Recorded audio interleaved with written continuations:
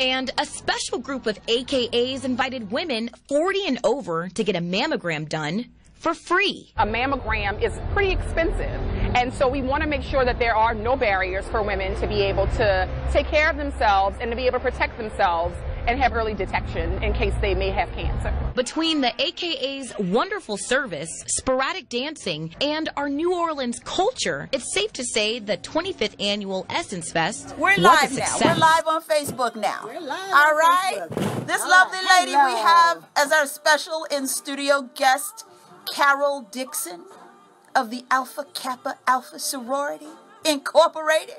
How are you today? I'm doing just fabulous. Great to be here. Alpha Kappa Alpha Sorority will launch a mobile 3D mammogram unit this weekend. The organization is offering dozens of uninsured women free screenings, and here with more is Treve Profis of Alpha Kappa Alpha. Thank you so much for joining us. Thank you for having me here. Well, this is the debut of this huge pink and green bus that's going to be in the convention center during Essence. Yes, we are really excited to At Essence Fest, one sorority is offering free mammograms. The Alpha Kappa Alpha Sorority's pink and green RV was near the power stage where dozens of women were checked for signs of breast cancer.